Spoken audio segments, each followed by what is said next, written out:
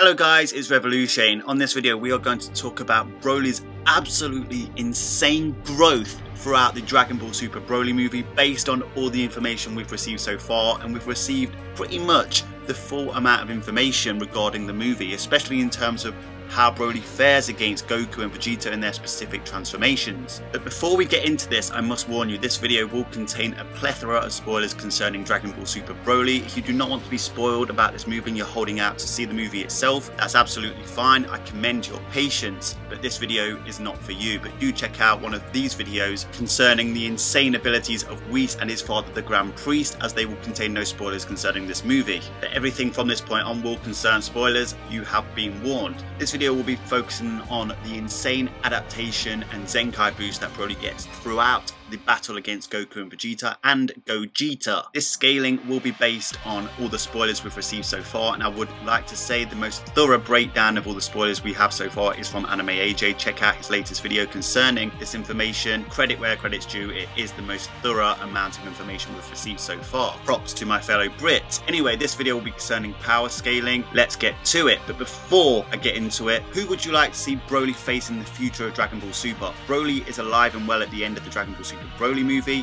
but would you rather see him face the God of Destruction Beerus or the powerful warrior from Universe 11, Jiren the Grey? Drop your thoughts down in the comment section. I look forward to reading them. And a massive thank you to all of you who have supported my channel Revolution. I've just surpassed 13,000 subscribers. My humblest gratitude to every single one of you. Do keep lending me your energy, keep smashing that like button, and if you're on Instagram or Twitter, do come follow me on those social media platforms. There are links to both of my accounts in the pinned comment. So based on all the information we know, Broly initially attacks Vegeta in base. He doesn't attack Goku first, he attacks Vegeta. Vegeta is literally dodging his attacks effortlessly for quite a while, literally smacking Broly around. However, Vegeta is impressed that Broly is managing to connect at least with Vegeta's blocks, etc. And the fact that he's able to keep up somewhat and seems to be catching up. Remember guys, Vegeta in base is incredibly powerful at this point. This is a post-Battle of Gods base Vegeta. Even if this was a Buu Saga Vegeta or even a Cell Saga Vegeta in base, the fact that Broly is able to keep up somewhat with this base Vegeta is incredible. We often take for granted how strong these characters have got. Frieza deemed every Saiyan with a power level of over 2000 worthy of murdering, so that tells you that that was considered powerful back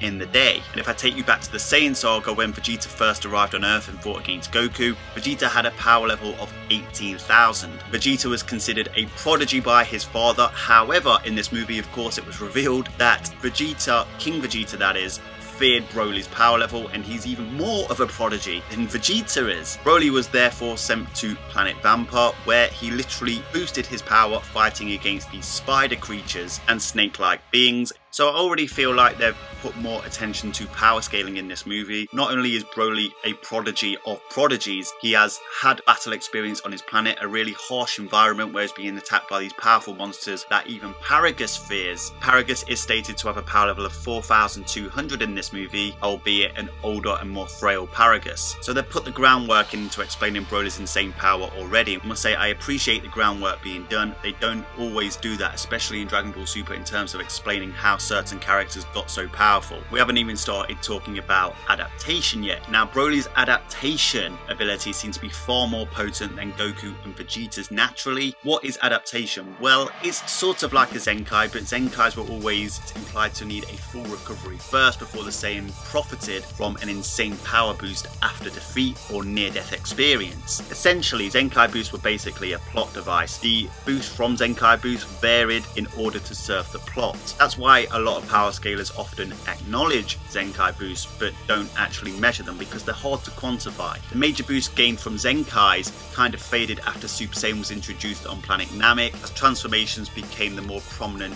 plot device used in order to explain why the fighters were getting stronger. That doesn't mean the Saiyans weren't getting Zenkai boosts anymore, but their potency was fading over time, which was pretty much confirmed in Dragon Ball Super. In the manga, Future Trunks literally told us this. In the anime, it was pretty much shown in Goku's fight against Goku Black. Goku Black was growing far faster than Goku was. There is one little plot hole here, and that's the fact that we don't actually see Goku Black recovering or taking a Senzu bean as such, but you could argue that he has godly ki, and technically Goku Black was simply just Zamasu and was a god. Maybe he had healing factors. After all, we did see Super Saiyan God Goku heal himself in the Battle of God Saga against Beerus, even though we haven't actually seen him do that since. So unless these adaptation boosts are pretty much the retcon Zenkais, then basically they're two different things but kind of the same thing at the same time. It is confusing, but this is what Toriyama had to say about adaptation boosts in an interview for the Battle of Gods movie. Now of course this is for the movie, but as we can see throughout the course of the anime, it also applies to the growth in power throughout fights. He talks about the famous God scale, how Beerus' strength is a 10 and Goku would be a 6 in Super Saiyan God and Whis would be a 15.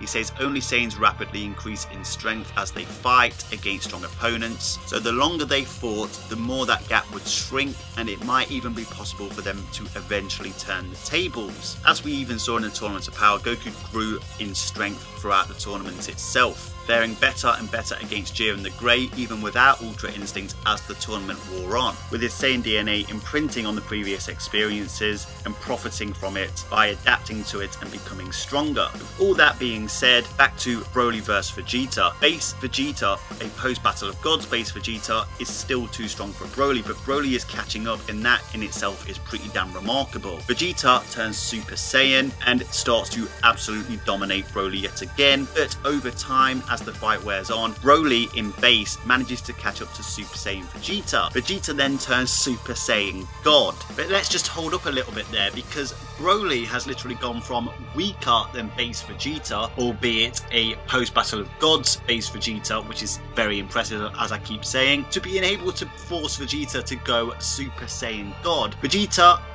is capable of Super Saiyan 2. Obviously we've never seen him demonstrate Super Saiyan 3, but Super Saiyan 2 is 100 times base multiplier. It's still unclear whether we get to see Vegeta actually use Super Saiyan 2 against Broly. It looks like he only uses regular Super Saiyan, but don't forget guys, this is a mastered Super Saiyan, fully powered Super Saiyan, or some people call it grade 4 Super Saiyan. But it doesn't really matter, because Vegeta eventually decides to become Super Saiyan God. Now this is the stacked Super Saiyan God, not the ritual Super Saiyan God that Goku used in Battle of Gods, where he potentially became billions of times stronger. Stacked Super Saiyan God appears to be far closer to the multiplier of Super Saiyan 3. Super Saiyan 3 is a 400 times base multiplier as per the Super Exciting guides. Stacked Super Saiyan God, or Saiyan Beyond God Super Saiyan God, is faster and stronger than even Super Saiyan 3. How much stronger, we don't really know. I did make a video covering this, how strong is Super Saiyan God now in relevance to Super Saiyan 3 for example. However, Anime AJ does say in his video that Broly cannot even get near Super Saiyan God Vegeta. Despite his incredible adaptation boost throughout the fight against Vegeta,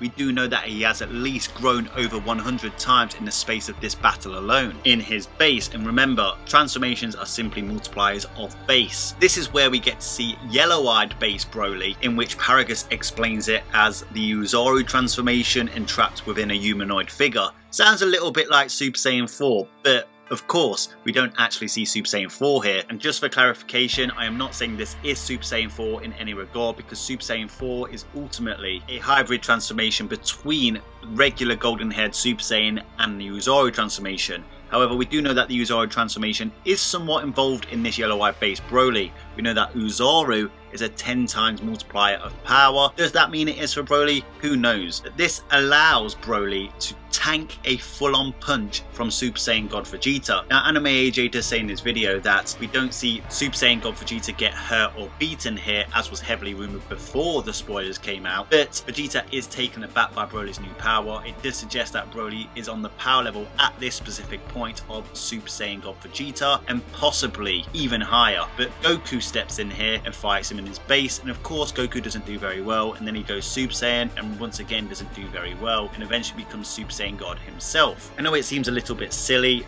Goku rushing into this battle in base after Broly has just demonstrated power on par with Super Saiyan God Vegeta, but it's likely just a cinematic thing to show off Goku's transformations off in this movie, especially with Shintani now on board rather than Yamamuro. However, Super Saiyan God Goku gets walloped. Once again, this is stacked Super Saiyan God Goku, not Ritual Super Saiyan God Goku. And if we go back to Battle of Gods, the Battle of Gods Super Saiyan God Goku was the one who clashed fists with Beerus and almost collapsed the universe. This version of Super Saiyan God Goku and Vegeta are far stronger than Battle of Gods Super Saiyan God Goku. But don't forget guys, Broly is still growing from his extremely potent adaptation. Sure, you could say that the Yellow Eye based Broly is a transformation itself, but Goku then turns Super Saiyan Blue, Super Saiyan God turning Super Saiyan, potentially a 50 times increase over his Super Saiyan God transformation, and he still gets beaten. However, Goku and Vegeta start to team together and start to get the better of Broly 2-on-1. However, seeing this,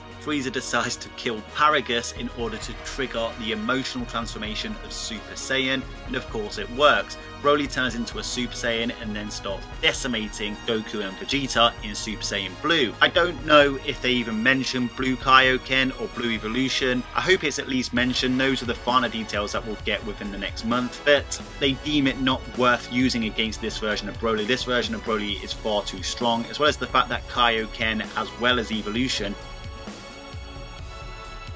both induce added fatigue, especially Blue Kaioken, and the whole while Broly would just be growing stronger. We also got some information from the manga that Goku and Vegeta's Super Saiyan Blue transformations are actually mastered Super Saiyan Blue transformations as of the Tournament of Power. But it should come as no surprise that Broly getting a 50 times increase in power from turning Super Saiyan is far too much for Goku and Vegeta in Super Saiyan Blue, who are only able to beat Yellow Eye based Broly 2-on-1 with the Super Saiyan Blue transformations, mastered Super Saiyan Blue transformations. But given that Super Saiyan 3 is a 400 times multiplier, and if we lowball the stacked Super Saiyan God multiplier and say it's somewhere around 2 times that of Super Saiyan 3, that will make 800. Times that by 50 for Super Saiyan Blue, that will be 40,000 times base. Broly has managed to catch up with that in just his Yellow Eye base Broly form, even if you take into the account that that could be a 10 times multiplier considering the Uzaru effects of the Yellow Eye base Broly transformation. That's a 4,000 times increase in power over that in the space of one battle. And that is me lowballing, it's likely far higher than that. Of course, Goku and Vegeta would go away to learn the Metamoran Fusion and become Gogeta.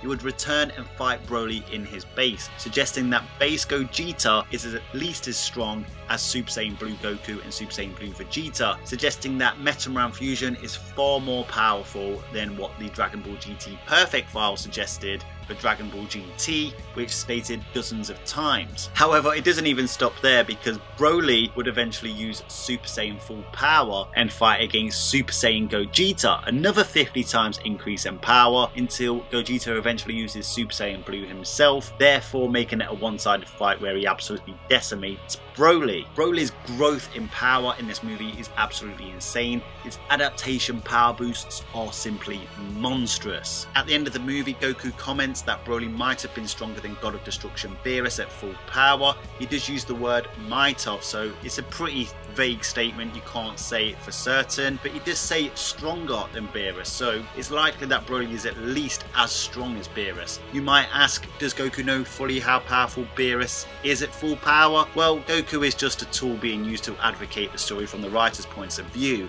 Broly was slated in the Jump magazine to be the strongest enemy they've ever come across. Does this mean Jiren as well? It most likely means fully powered Jiren as well as fully powered Beerus. However, I do argue that it might not necessarily mean awakened Jiren, the Jiren that fought against Mastered Ultra Instinct Goku in the Tournament of Power. The scary thing is, if Broly wasn't so overpowered by Gogeta Blue, he would have continued getting stronger during that fight. His adaptation boosts are absolutely insane. So of course we know the main body of events that happen in this movie, but the finer details will likely be out in the coming weeks regarding this movie. Obviously the people that went to watch the movie who reported it back to people like Anime AJ, Kinzairo, weren't necessarily power scalers, and they may not have given us a full picture of what truly happened in terms of scaling the events themselves. Speaking from conjecture of course, but basing this off all the information we have at hand currently. Broly grew thousands of times in power in one battle. Sure, he faced a few different opponents, but it was all the same battle for him. That is what's incredibly crazy. But this is where you come in. Get commenting down in the comment section. Will Broly be able to beat a fully powered Beerus or a fully powered Jiren, or even an awakened Jiren? Let me know your thoughts down in the comment section. Smash that like button, lend me your energy, subscribe if you haven't subscribed. Until next time, Ad Astra.